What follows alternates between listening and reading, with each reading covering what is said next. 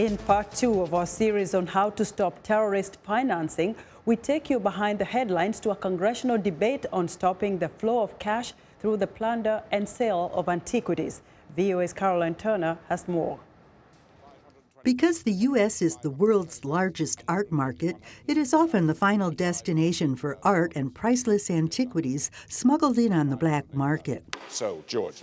These antiquities from Iraq were smuggled into the U.S. and now repatriated back to Iraq.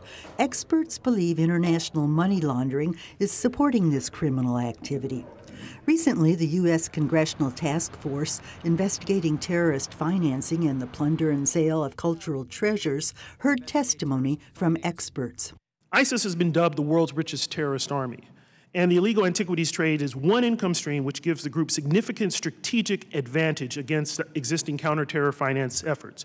The trade's main target buyers are, ironically, history enthusiasts and art aficionados in the United States and Europe, representatives of the societies which ISIS has pledged to destroy.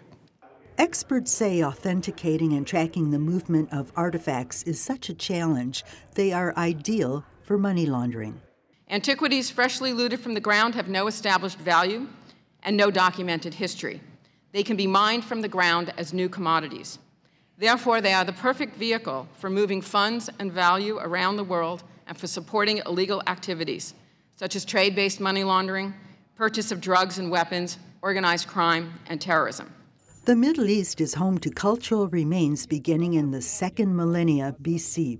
Syria is home to 6 World Heritage Sites, which represent thousands of years of civilizations. Mari, Syria fell under ISIS control in the summer of 2014.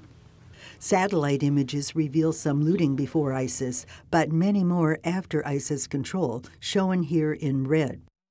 Experts explain ISIS did not invent plundering and looting for money, but simply took over the practice. Moreover, it actually institutionalized the process and intensified it to a great degree.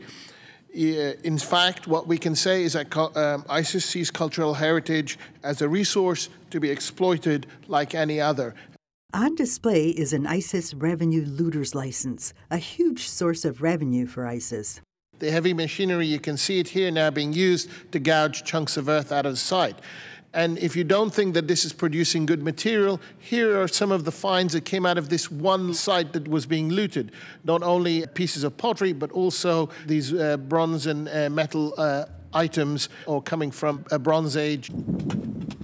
If the looter fails to sell the items, ISIS takes them back and sells them at a regular auction in Raqqa.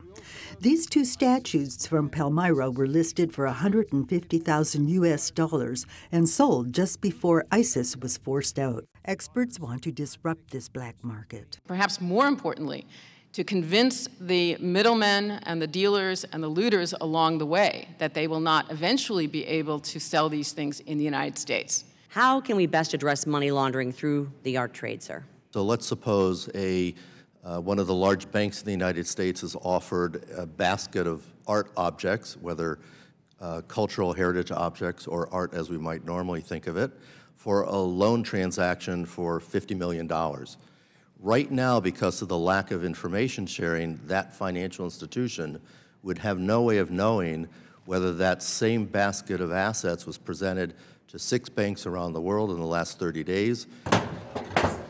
Experts advise Congress to shape the new legislation to empower financial and law enforcement agencies to stop funding terrorist organizations. Title insurers are in a good position to generate suspicious activity reports because they are charged with vetting assets for documented authenticity, ownership, and value. Carolyn Turner, VOA News, Washington.